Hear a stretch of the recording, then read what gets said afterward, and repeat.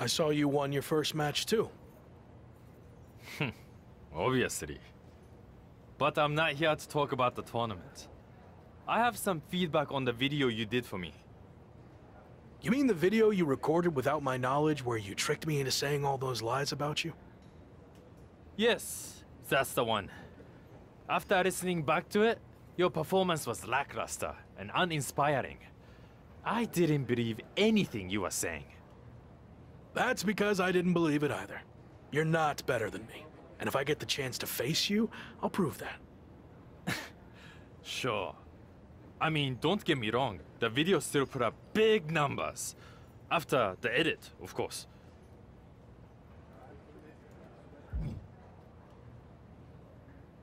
I'm going to do my talking in the ring, so you can have your chosen ones and your stupid social media posts, which I get the feeling you care more about than actual wrestling. No, I care about both. I'm going to win the tournament, build my following even bigger, and then conquer the wrestling world. That's my goal too, minus the lame social media content. I've seen your feed. That is lame. Anyway, only one of us can get to the top. And Rock already had his chance. It's my time now. We'll see.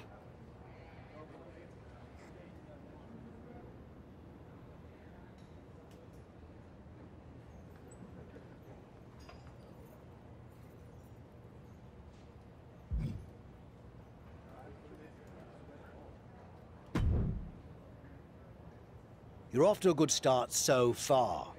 It's going to be a tough few weeks to get to the end of this tournament and come out on top. Any advice on how to survive? You showed you could tough it out in the British Rules tournament. So, do more of that? Thanks, I guess. There is one way you could get some extra rest, but it would go against tradition.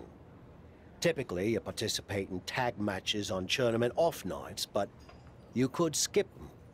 So, you want to earn the respect of the Japanese fans and show them you have fighting spirit? Or tell PWJ and the fans to shove it and rest up?